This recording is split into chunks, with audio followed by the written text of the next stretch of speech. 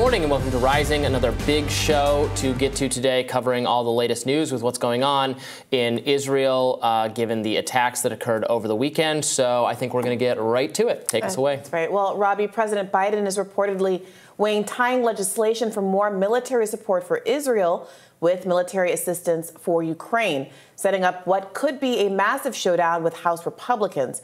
In the days following this weekend's deadly attack by Hamas, Israel has targeted the Gaza Strip in a series of counterstrikes.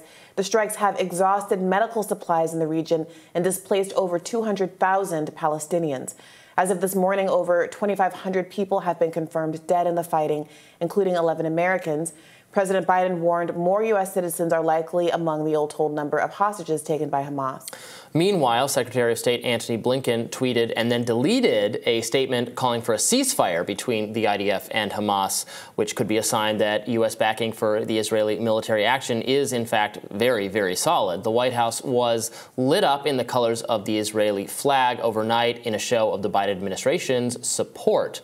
On the remaining questions of how intelligence organizations missed the Hamas attacks in the first place, Egyptian intelligence officials are alleging that Israel ignored repeated warnings of, quote, something big. One Cairo official said Israel is focused on West Bank instead of Gaza, a claim which Netanyahu's office denies. This is according to a Times of Israel report. And new this morning, Russian President Vladimir Putin has made his first public comments on the Israel-Palestine war. He said it is, quote, a clear example of the failure of the United States policy in the Middle East for not, quote, taking into account the fundamental interests of the Palestinian people and the need to implement the decision of the UN Security Council on the creation of an independent, sovereign Palestinian state. Okay, there's a lot to unpack there. Maybe first, this question of the aid and how the aid is going to be kind of pushed through. We're going to talk about this a little bit later in the context of a Tucker Carlson weighing in on this. But it has been really interesting to see the kind of anti-war, anti-funding zealousness that has come to characterize a very popular segment of the Republican Party completely turn heel on this particular issue.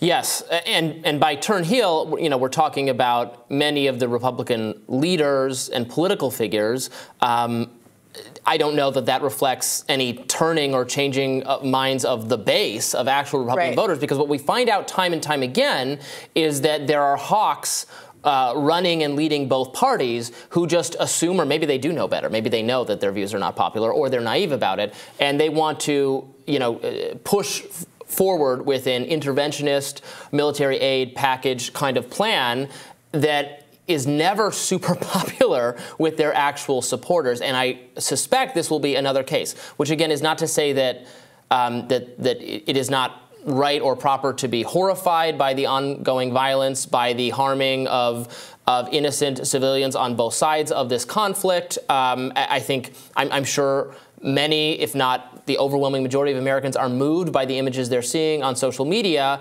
and lament it. But in the immediate wake of a crisis, there is so much opportunity for bad policy. And we have seen the U.S. stumble into bad foreign policy in the wake of violent attacks time and time and time again. Actually, I saw Senator Rand Paul bringing up that point on Fox News last night and being interviewed about it and saying, you know, he was being asked about Iran's culpability in all this. And he's saying, look, he accepts that Iran does have some culpability here, but we need to have an investigation. Remember when all our intelligence officials supposedly assured the Bush administration that Iraq and Hussein were involved in 9/11 and leading us into a war that totally destabilized the region on some bad intelligence. So you can be angry, you can be shocked, you can be horrified, you can be upset, but sober policy needs to take hold. So everyone should calm down and think about what is really in the best interest of U.S. national security and consider what the people actually want. Yeah, and it's not just, by the way, kind of Republican leadership or the establishment Republicans who have offered a kind of an accelerationist view of this conflict, but even people like Tulsi Gabbard, who really made her bones being the more sanguine, like measured peace candidate, tweeted out a response yesterday that I think maybe surprised some folks, where she said, you know, the U.S. must stand with Israel in the face of this terror attack by the Islamist terrorist group Hamas. This is just the latest example of a greater war being waged by both Sunni and Shia Islamist jihadists throughout the world. This should be a wake-up call to leaders everywhere that Islamist, sorry, it's a tongue twister the number of times she says Islamist jihadists in this tweet, are the greatest short and long-term threat to the safety, security, and freedom of the American people and people throughout the world. And it really does, and we'll talk about this more later, stand in contrast to people like, of all people, Tucker Carlson, who've been asking a lot of more measured questions, the likes of which you expect to find on the American left, about some of the root causes of this conflict. Speaking of, we referenced this yesterday, but it's worth getting into now that the crisis has continued to unfold, that an Israeli politician, Yoav Gallant, is now infamous on the internet for using what has been described as genocidal language, characterizing what Israel's response to the Hamas attacks should be. He called for a, quote, complete siege of the Gaza Strip, which of course is home to 2.2 million Palestinians. Half the population there is children. I think the mean age is 14 years old. And cutting off electricity, food, fuel, everything is closed. He said, we are fighting human animals and we act accordingly.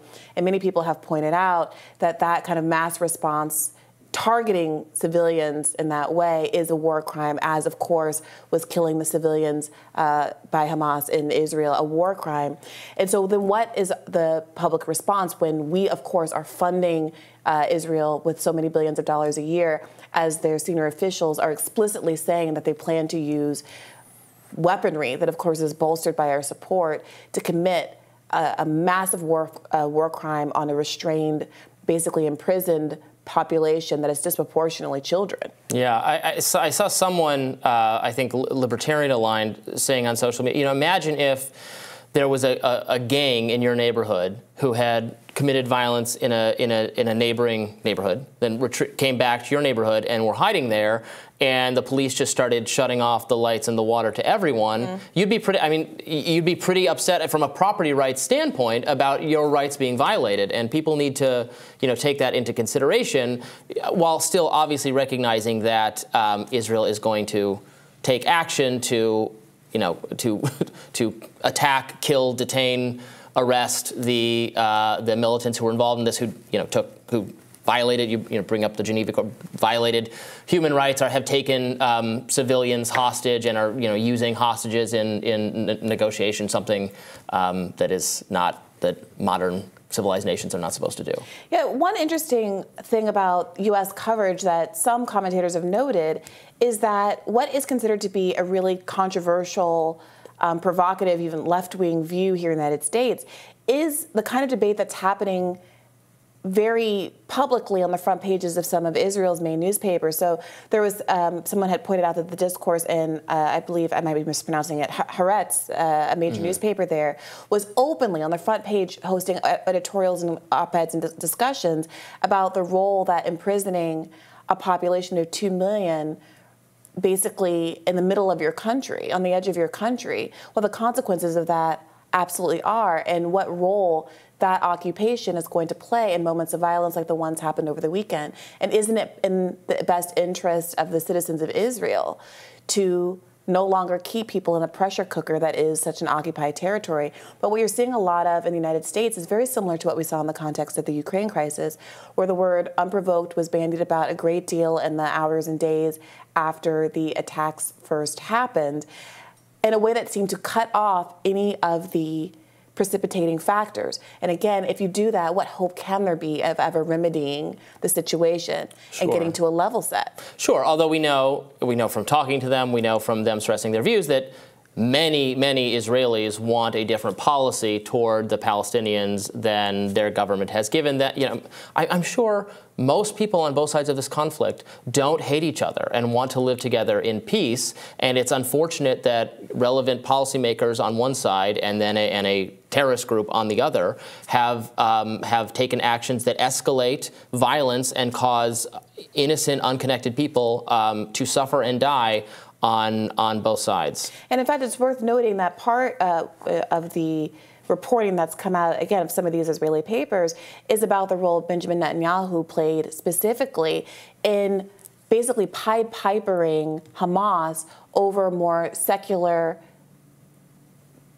less, I don't know, that's the way to say it, extremist groups in Palestine, articulating, this I think came out of some of the WikiLeaks releases, that if you want if you want a continued occupation, the best way to do that is to have a militant group that is a good face for us to continue to oppress the Palestinians. You don't want a more measured, publicly acceptable political group, whether it's the PLO or some other more secular. Yeah, I saw some people on Twitter resuscitating those claims. They've been reported in the Wall Street Journal, yes, that former Israeli intelligence officials involved with that talking about, yes, just that, their own efforts to bolster Hamas as a more, in order to delegitimize the Palestinian It does such a disservice, opposition. of course, as we're seeing now with all the violence that erupted over the weekend and all of the Israeli lives that have been lost. It does an incredible service to the people that he's supposed to be safeguarding as a leader of that country. So I'm sure we'll continue to find out more as the conflict develops. I don't see any regrettably end in sight. So stick with us, and we'll have more Rising for you right after this.